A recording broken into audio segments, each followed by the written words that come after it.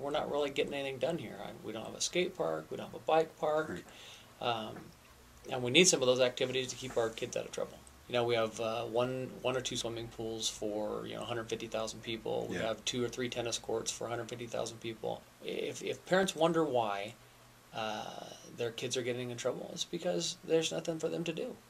We need some security systems put in place into some of our parks. I mean, I've been at Lime Street Park and watched drug deals go down. Our parks aren't as safe as they could be or should be. I think it would be a real interesting scenario if father and son got on there and really shook up the board and made things happen for the city. And I really think that we can do that by not passing off new taxes or anything like that, but starting to clamp down on some of the wasteful spending that the Park and Rec Board does in some of their lighting issues and maintenance issues and things like that. I think we can just come up with revenue to cover some of the ventures that we're looking to do.